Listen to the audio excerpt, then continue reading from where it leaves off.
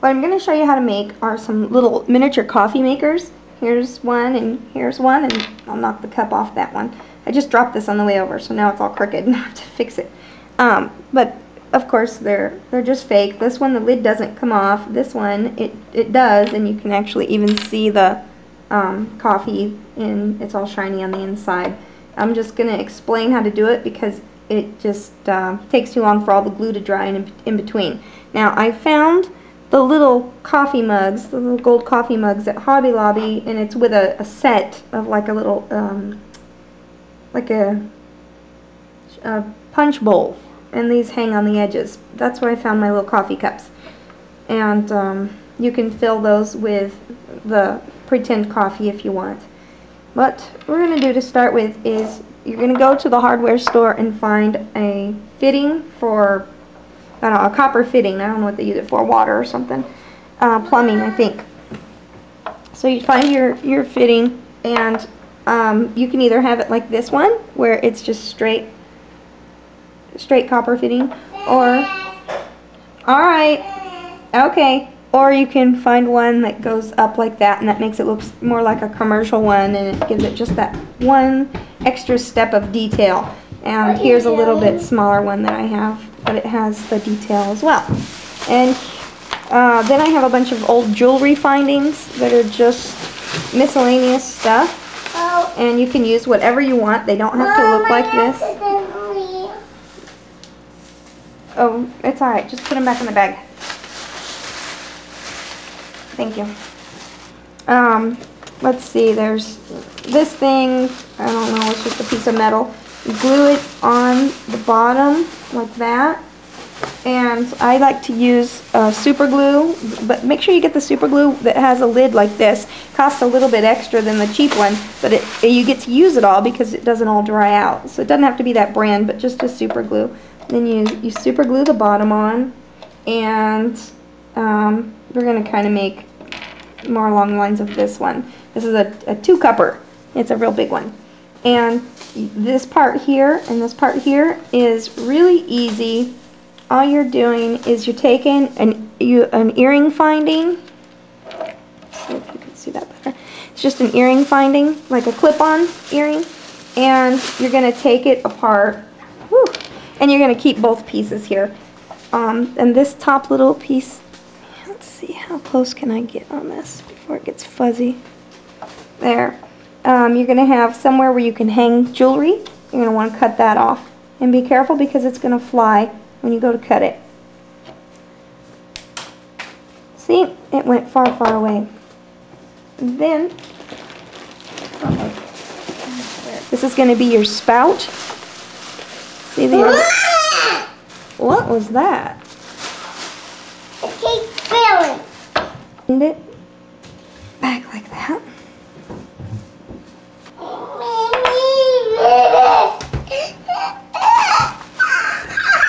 What is wrong? My foot is under that thing and it scratched me. My foot. I'm sorry. Are you okay? Yeah. Did you pick up all the flower seeds? Yeah. Thank you. See? Good job. What are you doing? I'm making a cappuccino machine. No pasta machine. It's a pasta machine? No, Yeah. this is a cappuccino machine though. No, it's not. It's a pasta machine. Okay. So you put that on there, and then this is another, you glue it on, super glue it on, and just let it sit until it's dry. And you also have different sizes. If you wanted a bigger one, you could do that. And what are you doing, child? Can I have those back, please? Just a moment. Put them back, please. Just a moment. Don't just a moment me. Get your booty over Just here. a moment, please. Come on, put them back. So anyway, once you glue on your bottom, you glue on your spigot here, and then you're gonna have a where is that little piece? Catherine, darling, you know you're driving me cuckoo today. I know. You know, okay. I'm taking another little piece of metal. It's just a little finding, and I'm going to open it up, and I'm going to glue it on like this. It's an L shape. And then I'll glue on the back of the earring to glue it on to like this. So that way it's sitting. It's gonna sit like that. And then you take this would be like a pendant that you'd glue a picture on for a necklace, and that's what I'm using to hold the cup. And it would go down, glue on top of there. And you have to glue each little piece and let it sit and glue and then sit and glue and sit. So you'd have that part on, which is the coffee spout, and then you have the L shape, then you have the back of the earring, and then you have the thing here. And also on this part, you would cut off, get your wire cutters and cut off that very tip there without it flying everywhere. Anyway, so you'd cut off the excess part that was sticking out. And let's see, what I did on this part here is just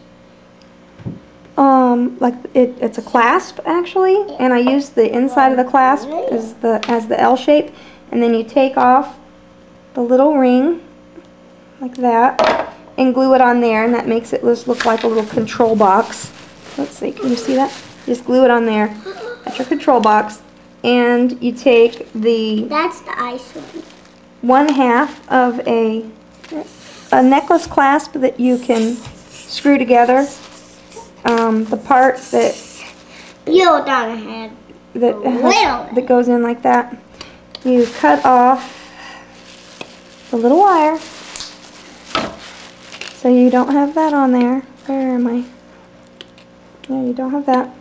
And you would glue it on to the side like that as just a little button. And you can do any... No. Shh, quiet down. You can do any little thing like that. It doesn't really matter. I have some eye pins that are real fancy, and they have a fancy top on. You can, and I have several different ones. You could put that on the end, you know, cut it real short and glue it on there. So that way you have a cover for the hole. It covers up the hole.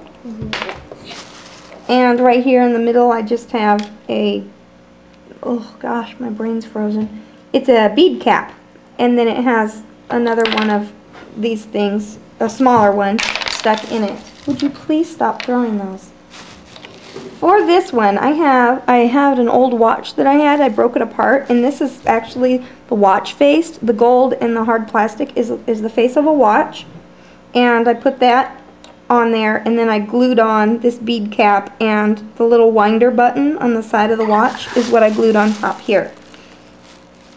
Shh, shh, shh, stop it. Stop that. Catherine. Oh.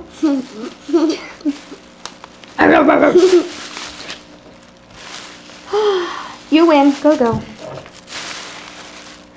Now, here's one bead cap. It's kind of like this one, and then you just that you glue it on permanently if you want. You wouldn't have to, but it'd fall off. And I had 3.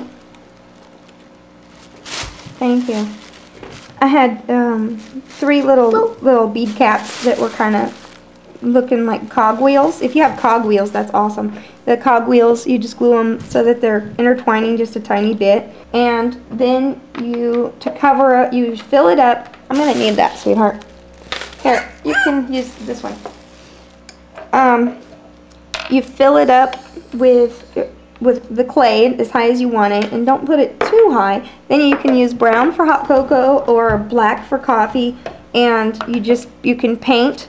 You can lots of liquid paint in there and let it dry, and then after it dries, if you want it still shinier, you can use some triple thick to make it shiny, or just about anything. Clear fingernail polish would work to make it shiny. And then you put the lid on, and there you go. And I think it's really cute. If you can find the cogwheels, which I had a really hard time finding in old clocks and stuff, the cogwheels really make it adorable. So that's all there is to a cappuccino machine.